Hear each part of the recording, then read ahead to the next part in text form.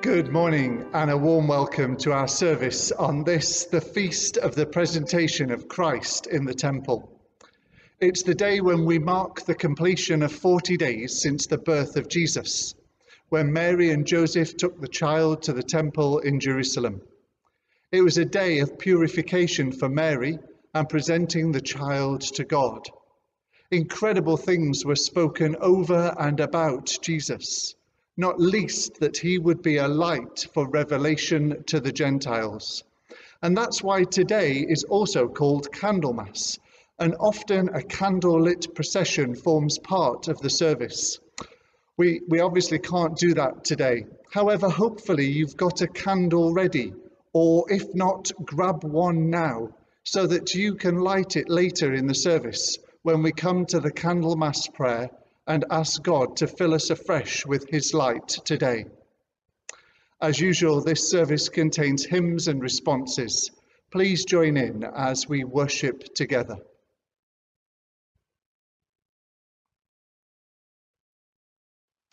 We meet in the presence of God, who knows our needs, hears our cries, feels our pain, and heals our wounds.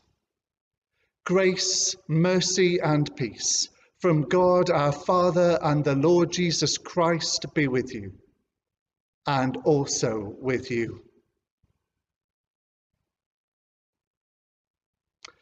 Dear friends, 40 days ago we celebrated the birth of our Lord Jesus Christ.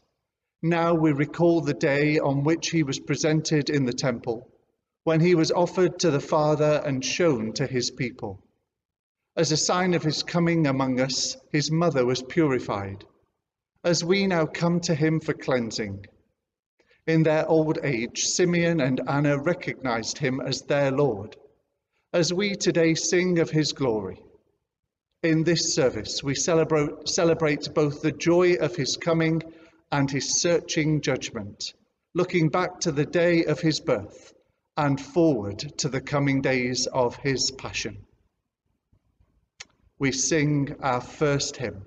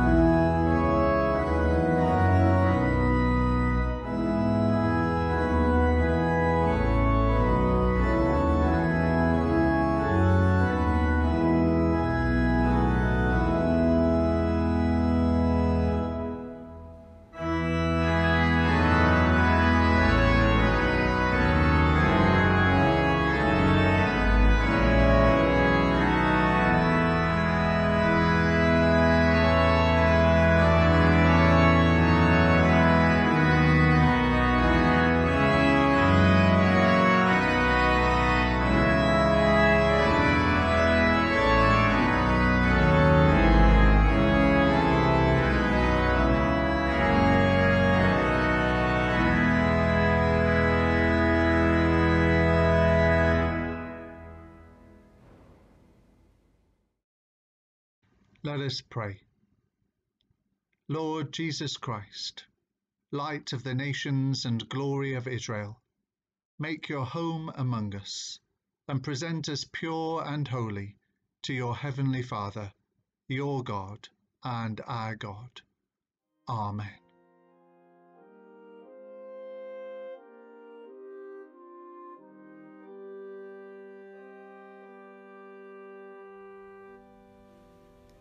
A reading from the prophet Malachi. See, I am sending my messenger to prepare the way before me, and the Lord whom you seek will suddenly come to his temple.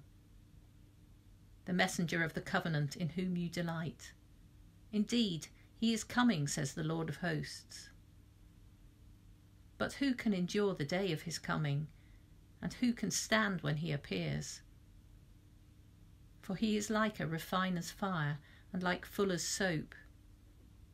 He will sit as a refiner and purifier of silver, and he will purify the descendants of Levi, and refine them like gold and silver, until they present offerings to the Lord in righteousness. Then the offering of Judah and Jerusalem will be pleasing to the Lord, as in the days of old, and as in former years. Then I will draw near to you for judgment.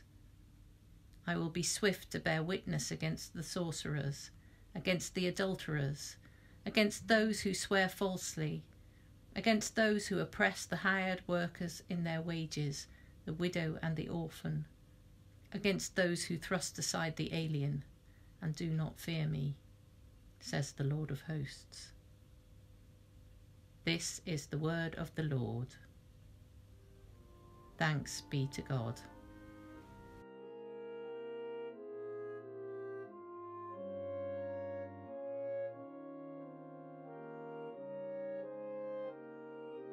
A reading from the Gospel according to Luke.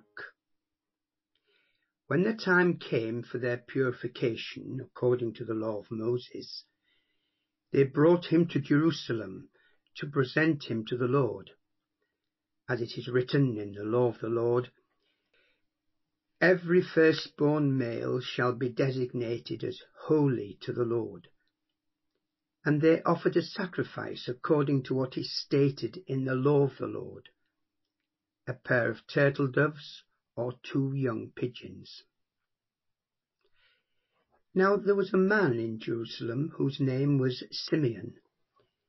This man was righteous and devout, looking forward to the consolation of Israel, and the Holy Spirit rested on him. It had been revealed to him by the Holy Spirit that he would not see death before he had seen the Lord's Messiah. Guided by the Spirit, Simeon came into the temple, and when the parents brought in the child Jesus to do for him what was customary under the law, Simeon took him in his arms and, praising God, saying, Master, now you are dismissing your servant in peace, according to your word. For my eyes have seen your salvation, which you have prepared in the presence of all peoples, a light for revelation to the Gentiles, and for glory to your people Israel. And the child's father and mother were amazed at what was being said before him. Then Simeon blessed them and said to his mother, Mary, this child is destined for the falling and rising of many in Israel, and to be a sign that will be opposed, so that the inner thoughts of many will be revealed. And a sword will pierce your own soul too. There was a prophet, Anna, the daughter of Phanuel of the tribe of Asher. She was of a great age, having lived with her husband 7 years after her marriage. Then as a widow to the age of 84. She never left the temple, but worshipped there with fasting and prayer, night and day. At that moment she came and began to praise God and to speak about the child to all who were looking for redemption of Israel. When they had finished everything required by the law of the Lord, they returned to Galilee, to their own town of Nazareth. The child grew and became strong, filled with wisdom, and the favour of God was upon him. This is the word of the Lord. Thanks be to God.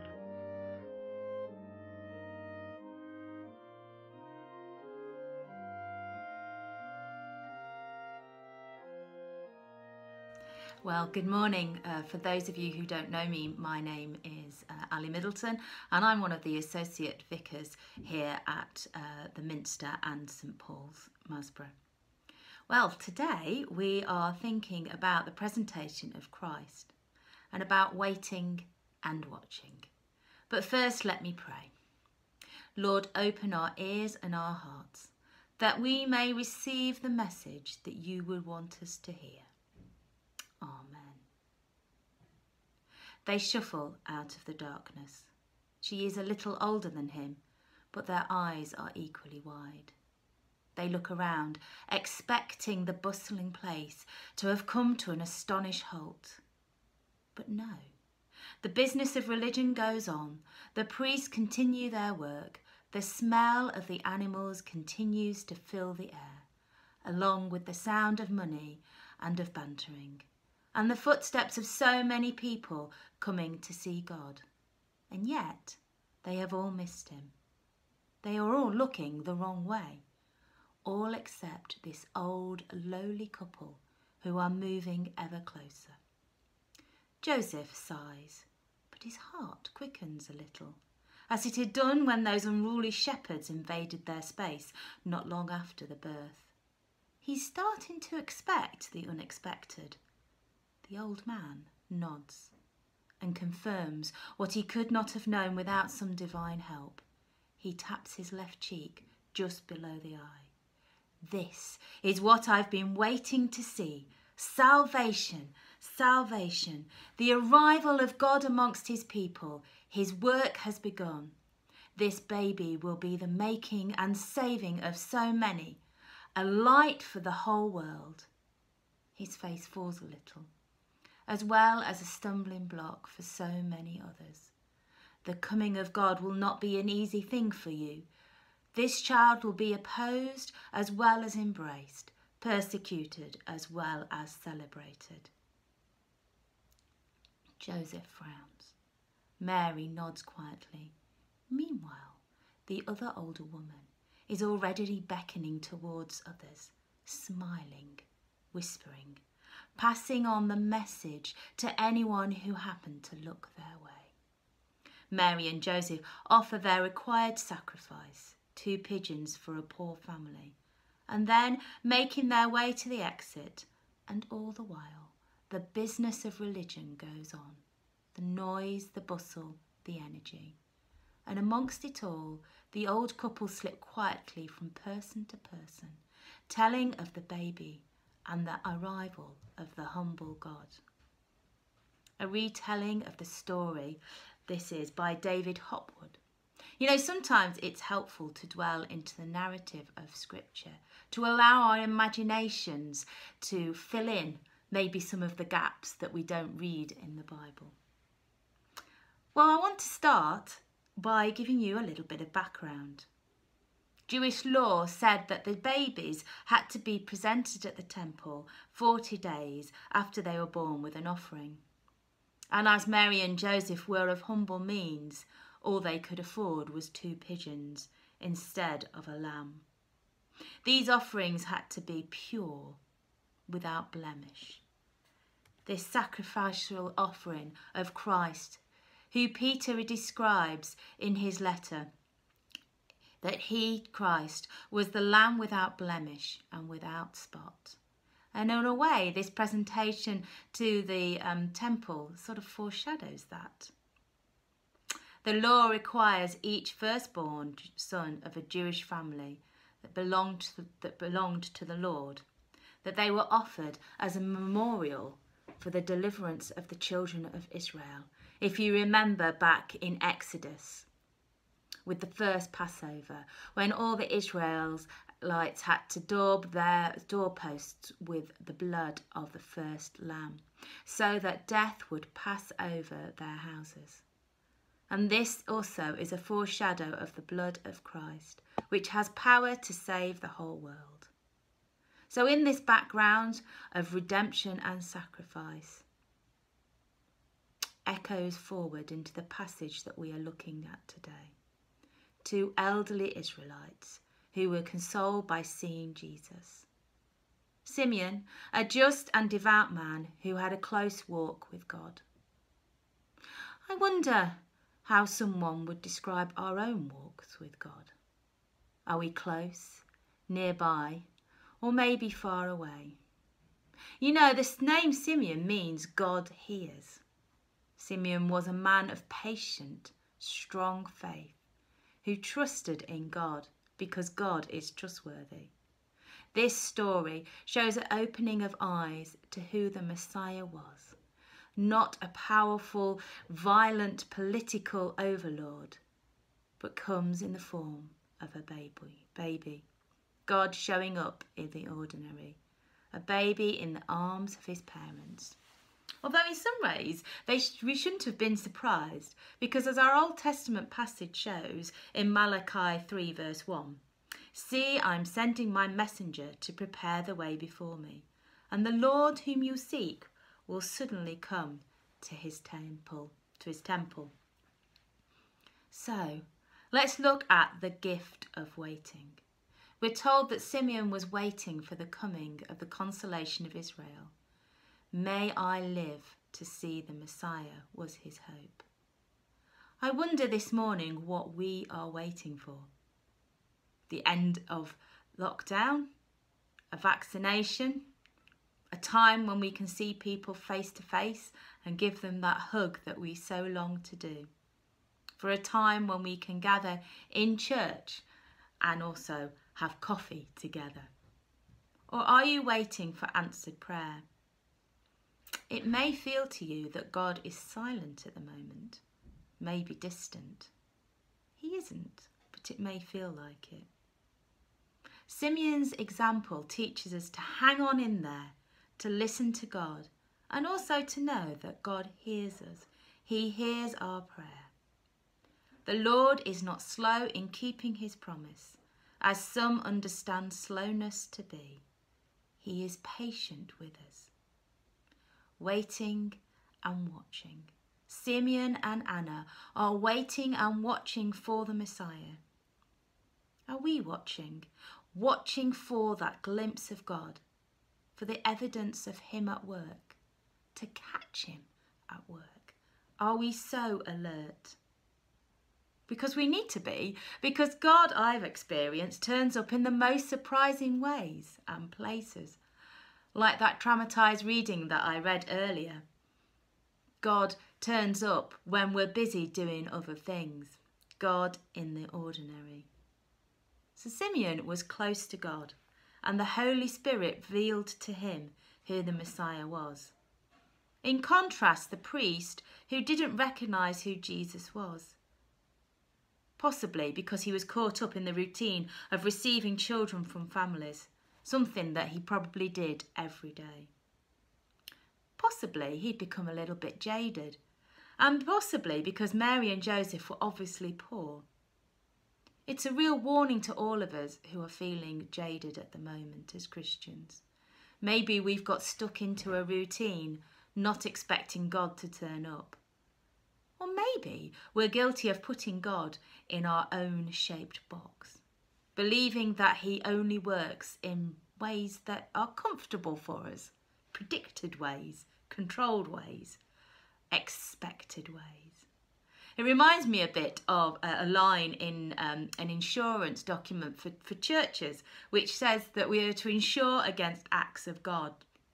Hopefully we want acts of God to happen in our services. But I wonder whether we're prepared for it, whether we're open to be interrupted by God, or whether we allow the routine of our services and our worship to constrain us.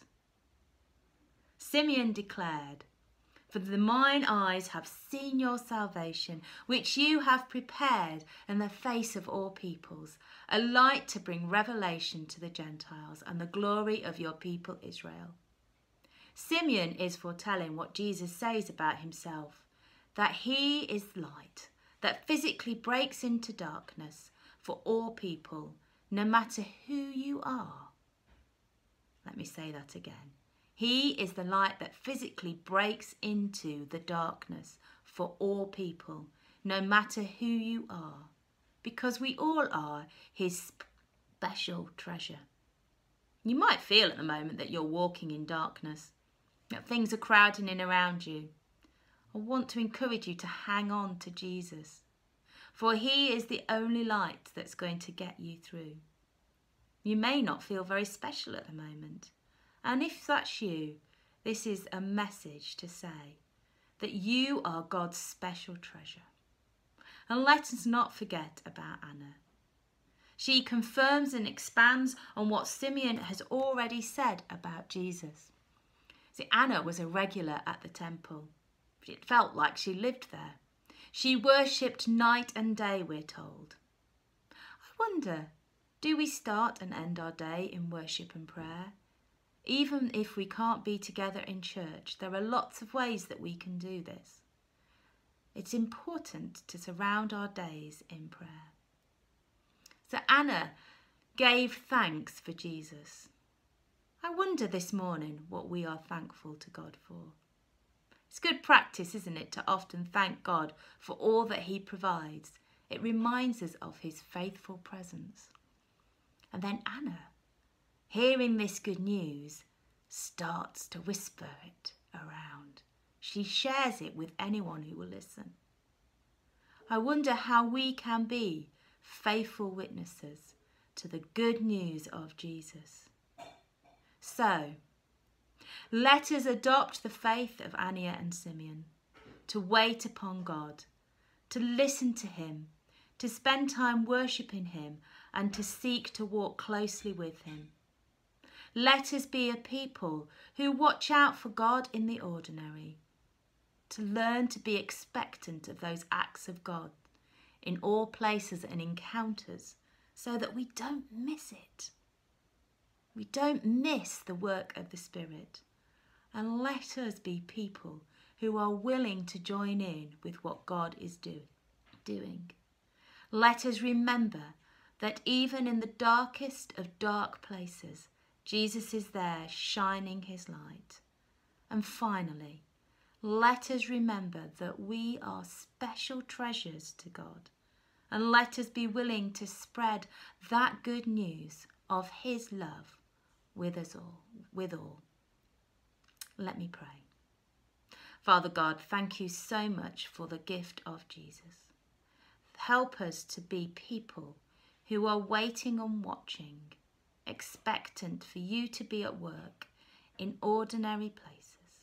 Forgive us when we've become jaded, when we've just allowed our encounters with you to be just routine. Help us to look out for you and to share your love with others. Amen.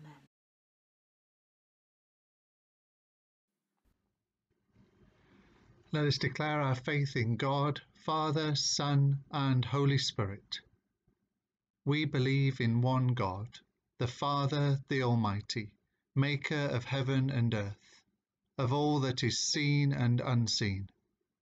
We believe in one Lord Jesus Christ, the only Son of God, eternally begotten of the Father, God from God, light from light, true God from true God, begotten, not made, of one being with the Father.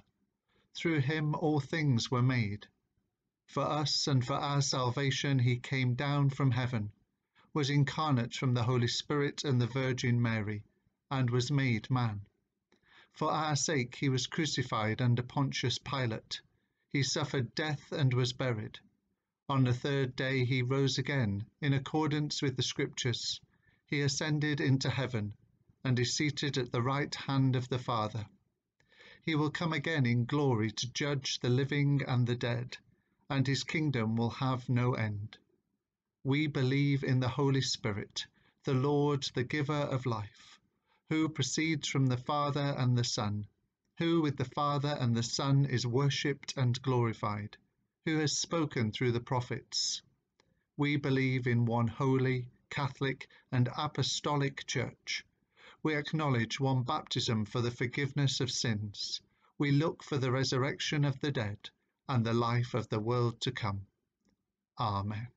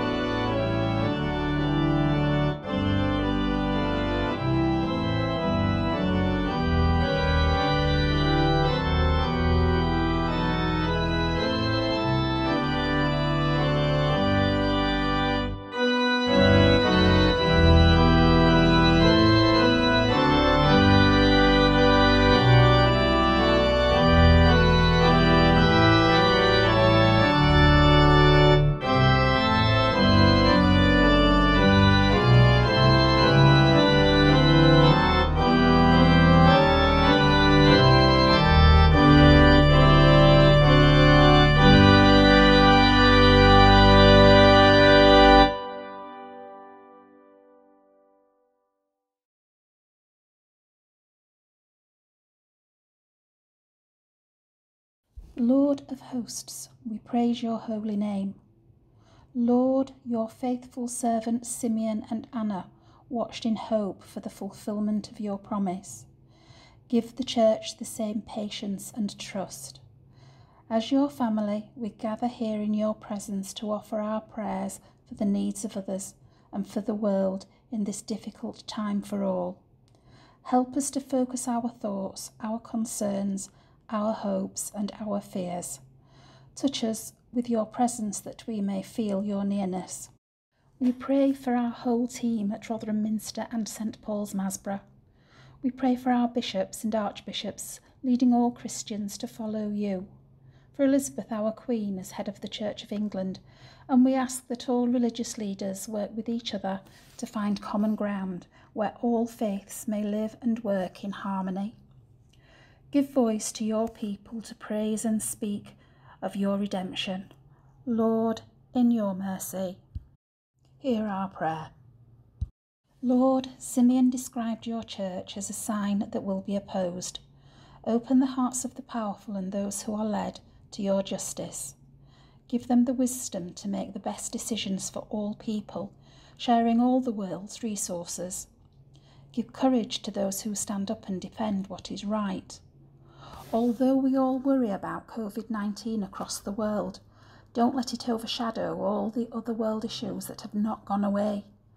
Stop the exploitation of all those who are marginalised and drive away the fear that oppresses and demeans. Give hope that we will one day be free to live in unity and good health. Restore us in your peace. Lord, in your mercy, hear our prayer. Lord, you see our inner thoughts, and we can keep no secrets from you. Cleanse and revive our spirits for your praise and glory. We give thanks for our homes, neighbours and our loved ones. Make us mindful that we depend on others, and as we pray, preserve us in truth and godly living. Lord, in your mercy, hear our prayer. Lord, we stand before you utterly dependent on your grace for all that sustains our living. Teach us to praise you in sickness and in health. We pray for all those suffering with both physical and mental health issues and ask you to give them the strength to face the challenges ahead. We also pray for the caregivers working hard to look after all in need. Give them the strength to carry on. Bring reassurance that, though mortal, we are precious in your sight. Lord, in your mercy, hear our prayer. Lord, you give leave to your faithful ones to depart in peace. Hear us as we remember all those who have died. May the light of your countenance give hope and peace. May the souls of the departed rest in peace and rise in glory. Lord, in your mercy, hear our prayer. We take a few moments of silence to bring our own prayers quietly before you.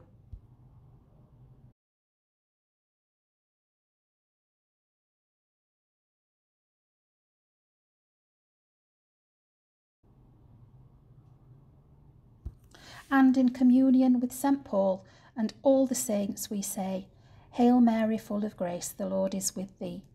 Blessed art thou amongst women, and blessed is the fruit of thy womb, Jesus. Holy Mary, Mother of God, pray for us sinners now and at the hour of our death. Amen. Merciful Father, accept these prayers for the sake of your Son, our Saviour, Jesus Christ. Amen. We join together in praying the diocesan prayer, followed by the Lord's Prayer. Living God, Jesus calls his followers to seek first your kingdom. Renew us as we make your love known. Release us to share freely together in mission, and rejuvenate us to be fruitful in your service. Give us courage, wisdom, and compassion, that strengthened with the grace of the Holy Spirit, we may, as the Diocese of Sheffield, both flourish and grow, through Christ our Lord. Amen. Our Father in heaven, hallowed be your name. Your kingdom come, your will be done, on earth as in heaven. Give us today our daily bread. Forgive us our sins, as we forgive those who sin against us. Lead us not into temptation, but deliver us from evil. For the kingdom, the power, and the glory are yours, now and forever. Amen. Hear the words of our Saviour Jesus Christ. I am the light of the world. Whoever follows me shall never walk in darkness, but shall have the light of life. Let us therefore bring our sins into his light and confess them in penitence and faith.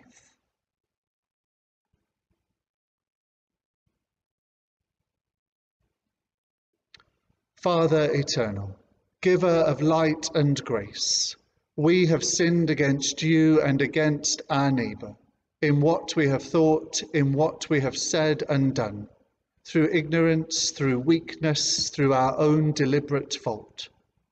We have wounded your love and marred your image in us.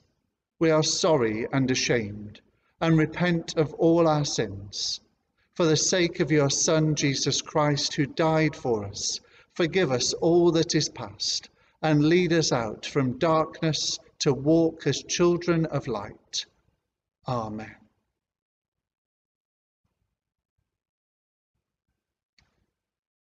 Almighty God, who forgives all who truly repent, have mercy upon you. Pardon and deliver you from all your sins. Confirm and strengthen you in all goodness, and keep you in life eternal, through Jesus Christ our Lord. Amen. So I invite you to light a candle where you are gathered as we come to the time of praying together our Candlemas prayer and asking for God to fill us afresh with his light.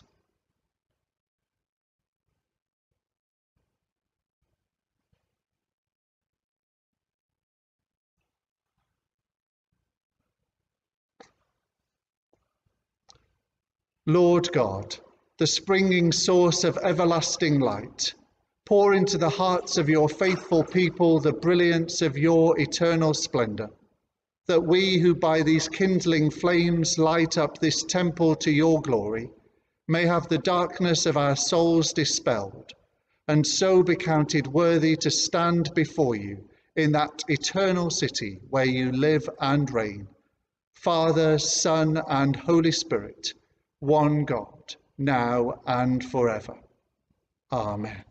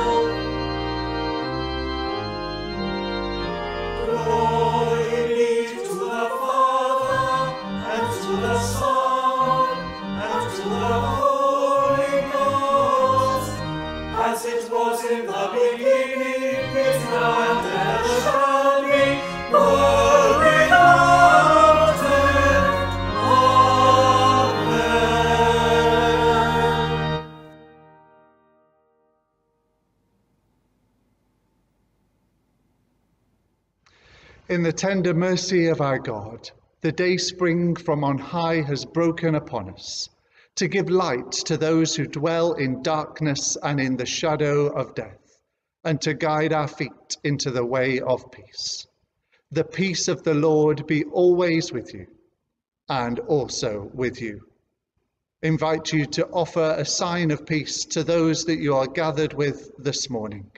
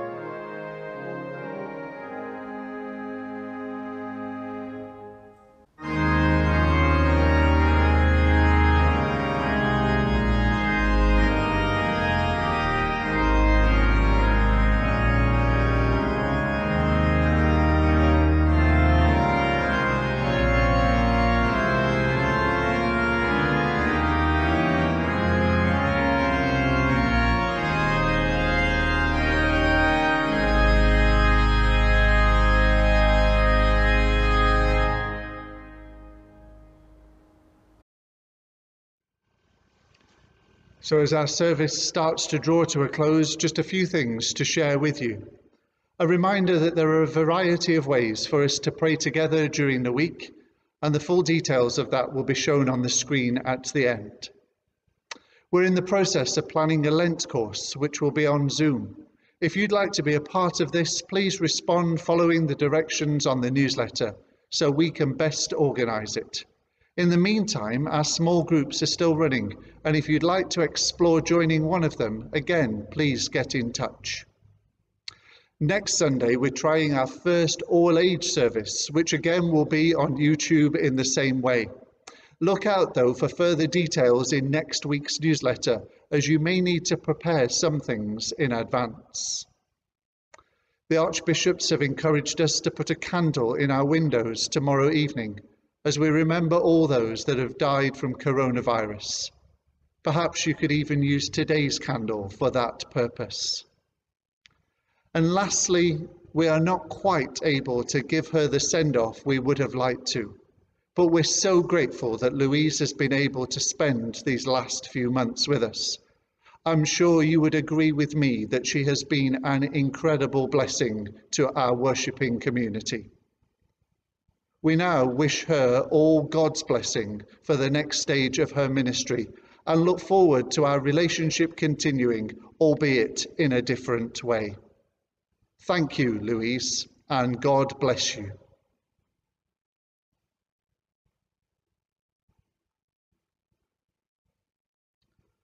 Father, we have sung your praise with shepherds and angels.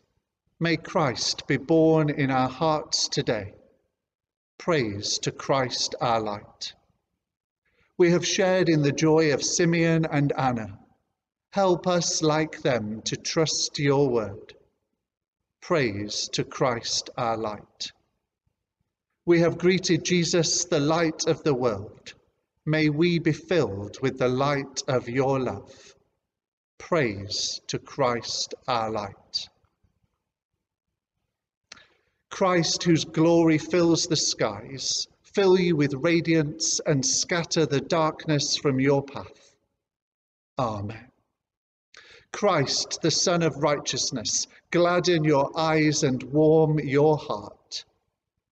Amen.